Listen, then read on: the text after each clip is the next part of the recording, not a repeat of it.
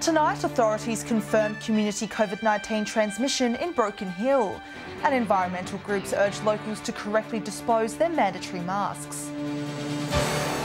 From our 7 Spencer Gulf Studios, your nightly news with Ruby Kamane begins now. Good evening. New South Wales has had another dire day with record case numbers and a spike in deaths. But despite more cases in Wilcannia, the government and health officials say there are positive signs for the far west. Of all the numbers we've heard during our COVID outbreak, this would have to be the best.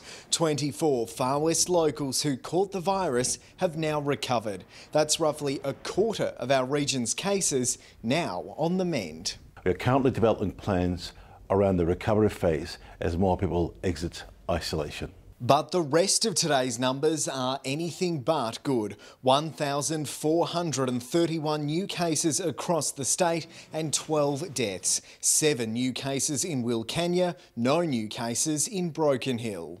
In very low numbers for the size of Broken Hill versus the case numbers, it's still going okay. But there's confirmation there have been instances of community transmission in Broken Hill, and cases aren't just in people who have visited Wilcannia. That may be where it started, but the reality now is those infections are in your community, getting very low numbers, and they're controlled. Another urgent call for testing issued in Broken Hill this morning. Traces of the virus found in a sewage sample taken just 3 days ago.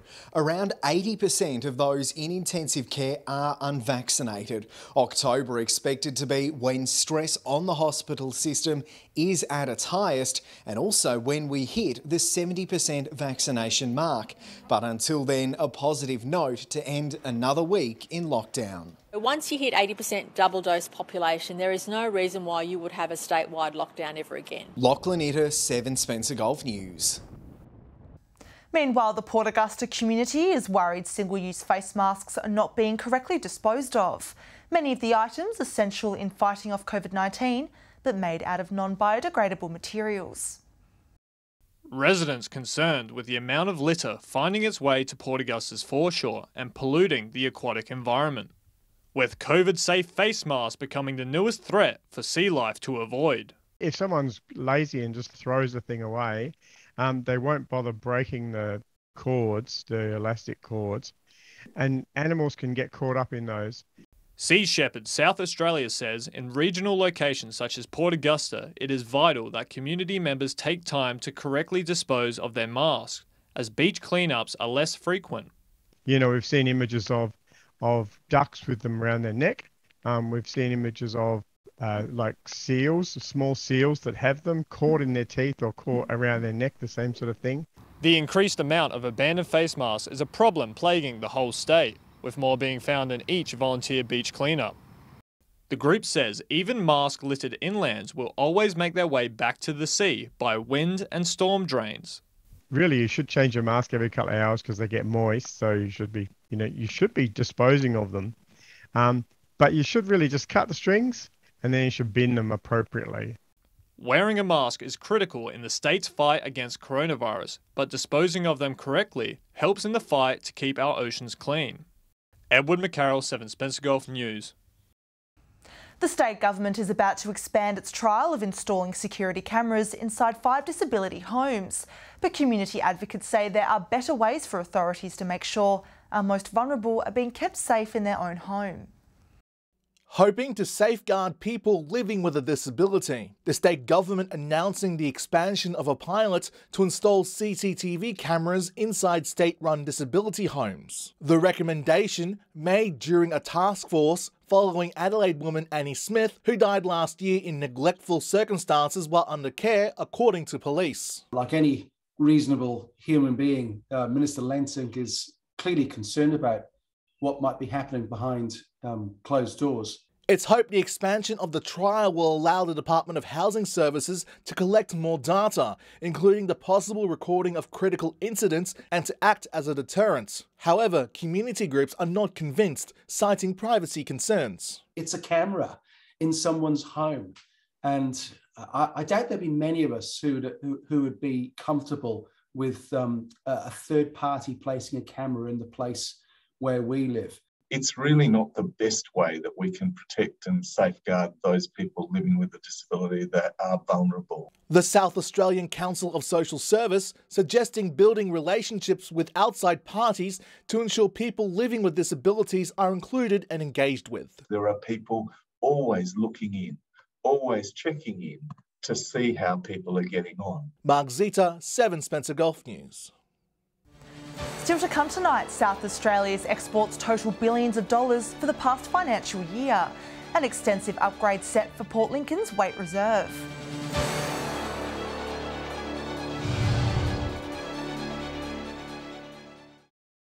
Welcome back. South Australia has recorded its best ever trade result over a 12-month period, smashing its previous record, exporting $13 billion worth of goods, helping the state's economy rebound from the COVID pandemic. A record-breaking year in the midst of a pandemic. South Australian exporters leading the state's economic recovery. What they show is that South Australian goods exported overseas were worth $13 billion, which is a 19% increase. Local exporters on the Eyre Peninsula reaping the rewards throughout a difficult period for businesses. We'd be on track this year for $4 billion worth of exports from this region. Also saying the area is on the verge of a bumper harvest season. Quality and consistency of supply underpinning the success of the region. We lead in canola, wheat, barley, iron ore, mineral sands, seafood, a really diverse range. We really are a export powerhouse, this region. Trade tensions with China forcing local businesses to diversify their trade markets. Many operators turning a negative situation into a positive. Tuna in Japan, there's a real great prospects in Japan and South Korea as well, in the Asia region, East Asia or ASEAN. The state government providing overseas pathways for businesses. Announcing our global expansion program with some great Eyre Peninsula companies, Dinka Tuna, EP Seafood, Angel Seafood as well. Dylan Smith, 7 Spencer Gulf News. The Upper North Farming Systems Group is bringing the ACT for Ag Foundation workshop to Boolaroo Centre. Next Thursday at the Civic Centre, the workshop will cover a range of topics, including building resilience through your business and life, while looking at the Noticing Map tool. It will also incorporate 10 sessions with industry experts. Wyala's business community was out in full force last night at the launch of the city's new Partnership Growth Program. Council will provide up to 150 local small businesses with access to a full array of services available from Business SA and the Whyalla Business and Tourism Group.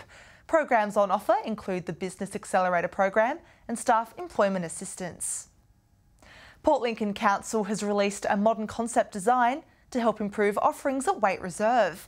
It comes as Council announced a number of open spaces around the city to be upgraded over the financial year. Grand plans for one of Port Lincoln's open spaces. The council releasing concept upgrade designs planned for the Weight Reserve. So at this stage we've got $325,000 in the budget. $200,000 of that is for footpaths in and around the reserve. $125,000 of that is for the toilet and some of the basic infrastructure. The new design elements including 2 small football ovals, soccer goals, a basketball court plus a nature playground. The local community asked to get involved and provide their feedback on the design. Is for the local community here, so it's great to have their direct involvement in the project as well, and that's something that we're already seeing very positive responses about as well, so looking forward to it. The council hoping to leverage funding from the state government to help complete the project. So we're hoping that we'll get approval from the funding body by December this year, with a view to starting work early 2022 on this park and this reserve. The Deputy Mayor excited by the endless potential the reserve offers. Really good to see what it can develop into. It's already a wonderful asset, but this is going to be great to see how that can further grow. The council urging locals to be proactive in the design feedback stage. Active community members that want to be involved in working bees, barbecues and, just to make sure that the park is continued to be developed in future years. Dylan Smith, 7 Spencer Gulf News. The RAA has found South Australia's coronavirus lockdowns are inspiring more people to start walking. And with pedestrian walkways set for a refresh in Port Augusta, nothing will stop those keen for a stroll. The dread caused by lockdowns giving people aspirations of getting outside and walking more often, according to a new survey. 3/4 of them, they understood the health benefits of it, and about just over half of them said, look, I do walk sometimes to save me money. More than 600 RAA members, however, revealing footpath issues are among the biggest barriers deterring would-be walkers. Footpaths is a barrier to a lot of them. About a quarter of them said there's lots of trip hazards. It's a sentiment shared by the Port Augusta community, with many complaining about the lack of adequate pedestrian access connecting the east and west sides of the city. The Joy Beluth Bridge's current footpath being labelled as skinny and undesirable to cross at night. However, the new bridge duplication is planning to cater to these walkers with 2 large pedestrian footpaths and an access ramp to create a better ambling experience. Pedestrians and cyclists and people with prams and gophers will now be well and truly catered for with the bridge duplication, 2 3-metre wide pedestrian walkways. The member for Stewart also saying while the duplication has been designed to speed up motorist commutes, thought has also been put into improving pedestrian access and safety as well. Edward McCarroll, 7 Spencer Gulf News. Do you or someone you know lives with a chronic condition?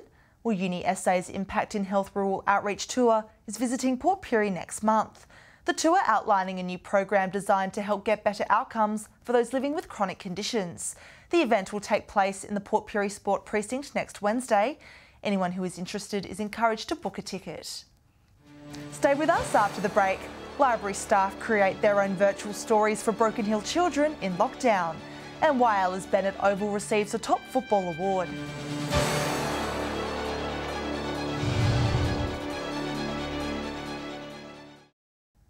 Hello again. They're meant to be quiet places at the best of times, but Broken Hills Library is silent, closed during the lockdown. Staff are doing their part to keep storytime going, putting their creative skills on show in a virtual performance. 2 camels, a crazy journey and some top-class creativity. Suddenly, the world started spinning. The Adventures of Big Camel and Little Camel, written and produced by staff at Broken Hills Library. We thought it would be a fun idea, instead of just doing a book reading and, sitting there and reading a book and having that go up on social medias, to actually come up with our own play. Pulling out all the stops with colour, costumes and music, the 3-minute clip has been viewed more than 2,000 times. It is very exciting. It's good to know that you can get that kind of reach and that people are really into that sort of thing. It's just one way the library is keeping in touch with the community, even though its doors remain closed. We have several e-platforms that people can access e-books, e-audio and e-streaming, as well as some fun educational stuff for the children. Physical loans can be renewed online. Locals told late fees are being waived during lockdown. If they do receive an electronic message to say that their books are overdue, please ignore it for now. They're going out automatically. You can keep up to date with the library and its adventurous camels through the Broken Hill City Library Facebook page. Lachlan Itter, 7 Spencer Gulf News. Meanwhile, drivers in Broken Hill are reminded school zones remain in operation even through the lockdown. The state's Transport Minister saying drivers across New South Wales are being caught breaking the rules at rates 150% higher than usual. Road trauma is a highly emotive thing for everyone, for emergency services, the family, doctors, nurses. It doesn't need to happen. Children's of nurses and essential service workers are still at school, so please obey the school zones. Higher penalties, including fines and demerit points, apply to certain driving offences around schools. UniHub Spencer Gulf is on the hunt for new board members. Nominations now open to individuals from across Port Augusta, Port Pirie, Kadina, Southern Flinders and the York Mid-North District. New board members will be appointed for a 3-year term, commencing January 1 next year. More information can be found online. One of the Steel City's football grounds has been given a major award by the AFL in recognition of the redevelopment of Bennett Oval. It's hoped the renovations will encourage more AFL teams to hold pre-season matches in Whyalla. A major accolade for one of the Spencer Golf's premium football grounds. The redevelopment of Wyalla's Bennett Oval recently receiving the AFL's Ken Gannon Community Facility Project of the Year award. The Bennett Oval redevelopment included renovating the grandstand as well as the change rooms. We also renovated the canteen and the beer booth that are close by. Recognising best practice in the development of football facilities at community locations nationwide. The award providing a major boost to local football in the Steel City. So I think this project really represents a great example of local government coming together with local communities, in particular this one, the football community. Last year, Port Adelaide hosted the Western Bulldogs in a pre-season match at Bennett Oval. Community leaders hoping the league will consider more games in the city. By having done all of these works, it has put Whyalla in a great position to attract AFL football, but we are confident that Whyalla may be able to pull off an AFL pre-season game next year as well. In a statement, Port Adelaide CEO Matthew Richardson says their players commended the Oval's playing surface and the quality of the change rooms. It's hoped the club will bring another pre-season game in the near future. Mark Zita, 7 Spencer Golf News. More on footy after the break, with our experts sharing their tips for weekend games. And we'll have the weather details with Alex Sykes. We'll see you shortly.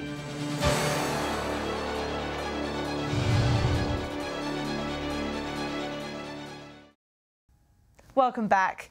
The weekend is here, and if you're keen for the football, here are our experts from across the region with their tips for upcoming games. Hello and welcome to round 15 of SGL football again. After last week's COVID interruption, round 15 is going to be played this week in a baffling move which will see the SGL Grand Final now go head-to-head with the AFL Grand Final. Very disappointing, I think. Anyway, here at Memorial Oval, we've got Lions taking on West. Lions will win that and nothing will change from there. Over at Port Oval, we've got Solly's taking on Ports. Solly's will run out big winners, so nothing will change there either. And up in Port Augusta, we've got Central taking on South. South will win that one. All right, see you all next week for the finals. It's finals time here in Whyalla football, and for the first time in many, many years, all 4 teams in the finals, a genuine chance of making the big dance and even winning it. So the major semi-final, the second semi-final, top 2, West Whyalla versus Roona Bay. Great to see the Bays up there again. This match could go either way. They've beaten each other during the year, but it might just be that experience of the West team that get them through to another grand final. But the elimination final will be on Saturday between North Whyalla and Central Whyalla. Again, a cracking game coming up. Central's reigning premiers, they're 4th this year, and I think it might be the Magpies who've just got enough experience there and some class in their team that will get them through to have another game the next week.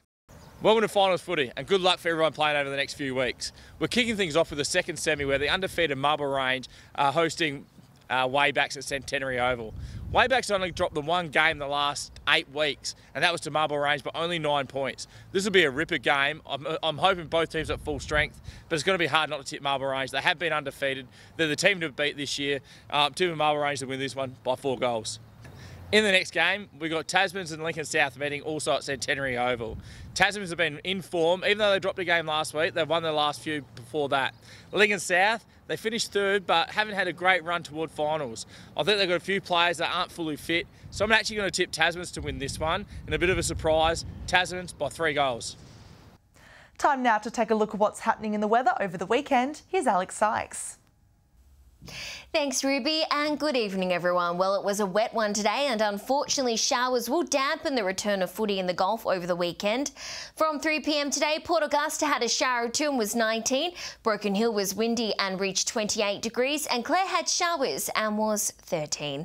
Looking further out across the region now, Port Pirie and Woodner had showers and got to 18. Port Lincoln, Kadina and Cleve also had showers and were 16 degrees.